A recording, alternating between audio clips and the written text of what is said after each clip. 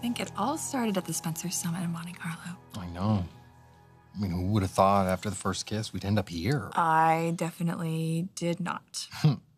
You were too busy denying your obvious attraction. You were too busy denying reality. The reality about what everyone would think about us if they found out. Yes, that reality, which is why we had to keep things under wraps, because the fewer people who knew, the fewer the chances for fireworks. But you like fireworks. I do like certain fireworks. Just not the fireworks that include your mother coming into my bedroom. Right, when she, dragged you out of bed and all that. Okay, yeah, that was fun.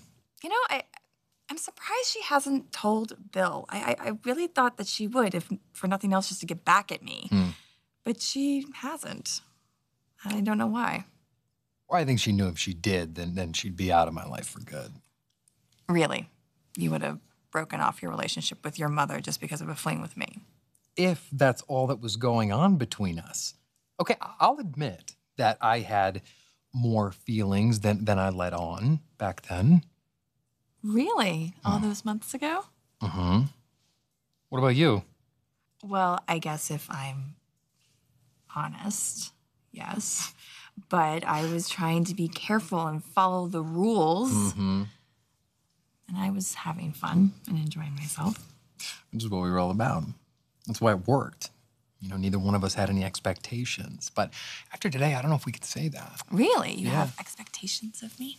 Well, yeah. I mean, just one. That whatever happens from this point on, we won't let it affect what's going on between us. And now you're talking about Bill. Yeah. Because, I mean, if you thought Mom's fireworks were bad. But you know what? Even if they are, it doesn't matter because it's worth it. You're worth it.